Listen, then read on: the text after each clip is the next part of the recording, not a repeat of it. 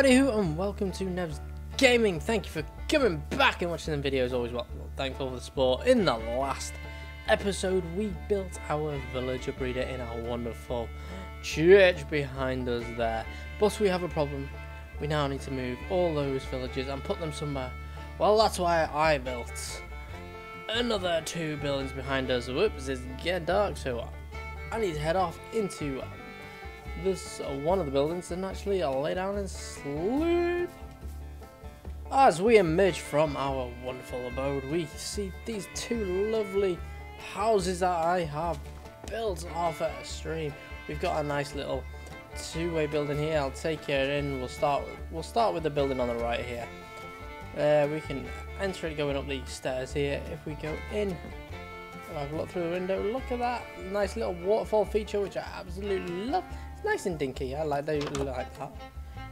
Going into the house, we've got this downstairs area going upstairs to like a little loft conversion area with a nice little on platform, which we can look at our neighbours and the houses that are going to get built. I didn't realise there was a house up there until the other day as well.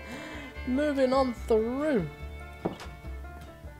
Moving down, should we say, we'll pop next door. Over through the pond we created. And we can pop through the side doors. Oh, into this little alcove here, where again we've got another balcony, which we can say hello to the neighbour. I put glass on the bamboo to stop them growing up high as these ones did. I'm going to trim these ones down because they are really too high. But I do like how these are grown nice and bushy below around, just giving that extra bit of depth and a bit of character to the waterfall. Going up here, we've got a nice little attic area. I'm thinking I'm going to break out and maybe make some alcoves on these. I'm not quite sure yet. Or we can have just a row of villagers up here. Choices, possibilities. Might make it a chest area as well. You know, there's plenty of real estate we can utilise.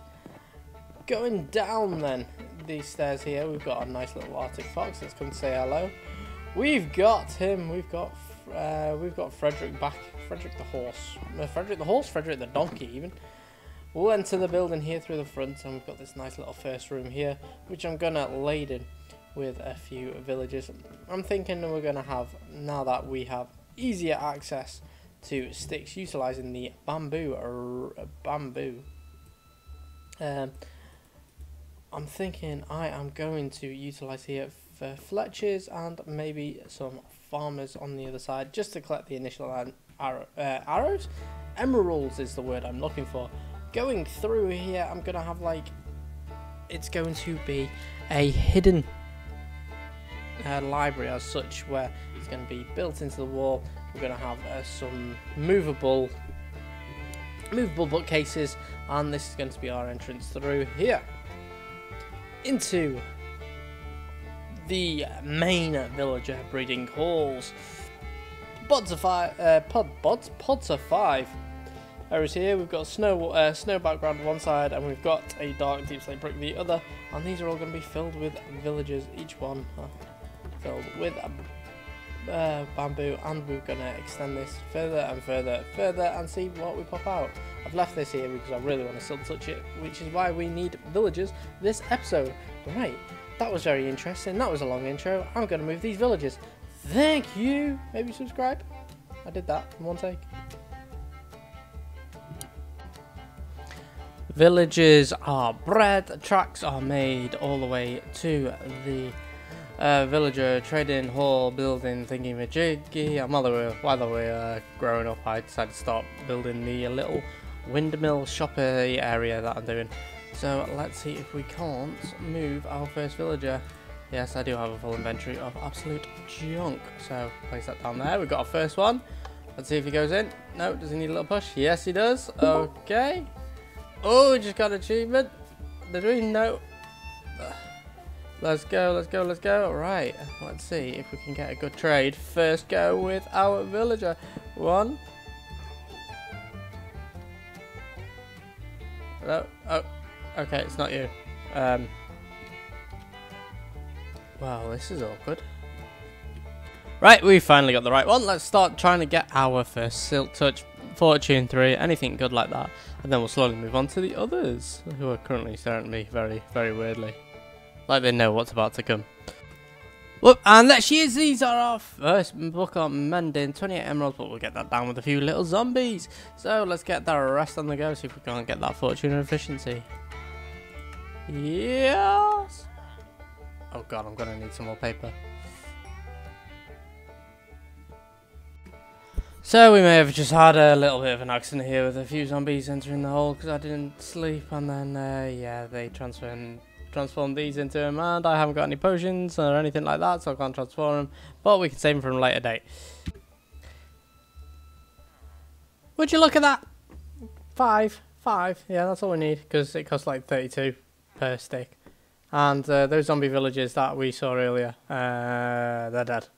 Yeah, they had an unfortunate end with my sword. But these, yeah, the first 5 Fletchers are in, so we can trade sticks with them once we make our bamboo farm. We've got our first few farmers in, so we can build up our crops and start selling them for emeralds. Moving around, we've got some enchantments. Our lonely guy over here has got Breaking Infinity 1 for our bows. And then we'll move over here, because I'm clever enough, I actually put signs on each one. So let's have a look. We've got Mending on the first one, which we saw. Fortune 3, Depth Strider 3, good. We'll need that for when we go, Depth Strider especially for when we go archaeology digging. Aqua Infinity 1, again, archaeology digging out in the sea. Thorn 3 for our armour, Power 5 for our bow. Cheeky little Silk Touch, what is that noise? Yeah, anyway, carry on. Efficiency 4 for our pickaxe, and respiration again, so we've got plenty to go thingies to go diving with, and plenty of all important enchantments. Mending, efficiency, breaking, fortune, silk touch, all the necessary things we need for gathering resources. If we do take a trip outside, I have come to the decision we're stopping there. I'm literally closing. I'm closing the door. Okay, opening it again and closing the door. I'm closing the door on any more villagers getting bred, because I've come to realise something important. My villager breeder in there is too close to there. Too close. So we need to move it just over here, just over there. Just over, where are we? Just over that threshold. And we also need a lot of iron. Because there's no point in making villagers for breeding if we haven't got any farms to breed them. That means we're going to need a lot of iron. And if you look in that distance while the sun is setting, over there, nope, over here, there's a nice little ridge, a nice little plateau on there where I'm going to stick an iron farm. It's over 100 blocks away, which is perfect. And then we're going to move our villagers, before it gets too dark, we're going to move our villager breeder over yonder.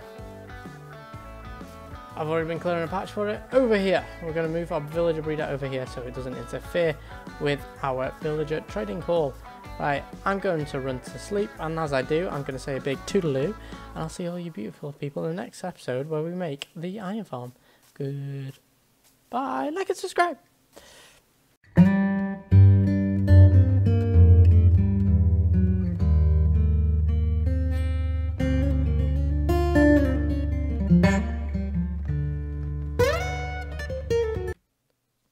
I replaced it. Oh, put the tree slabs down. Let's see. Oh, that would look nice in a plant pot. Yeah, it would, wouldn't it? That's what I was thinking. I'm going to have them in plant pots in my house. I can picture that overgrowing this. You know what I mean? Overgrowing the what's it called? A waterfall. Yeah, the waterfall. I might make my own. I know, I need to do that. I might. My dog's just like laid on my fucking lap as if to like say, "Give me attention, mum." I thought generally started looking. Was about to say, "You got Minecraft dog." And, oh no! Why are you whining at me? What? Well, I've just come to realise something. I'm just currently streaming, as I do, and then the only thing that's stopping these cows coming out is this one cow that is stuck. That's my fence currently. A cow. A cow is my fence. A cow is my fence. Very strange.